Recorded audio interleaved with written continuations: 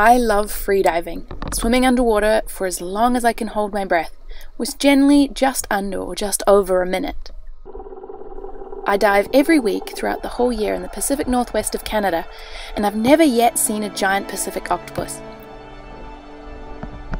This week, I saw the biggest crab I've ever seen, a snow crab, which normally live in crazy deep water. Larger crabs often come closer to the surface to mate, as you can see this one doing here.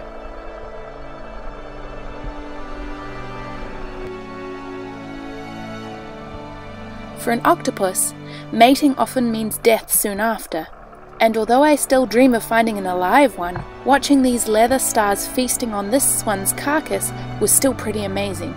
You can see its suckers as I pan around. Thanks for watching and sharing my love of the ocean and all the creatures that live in it.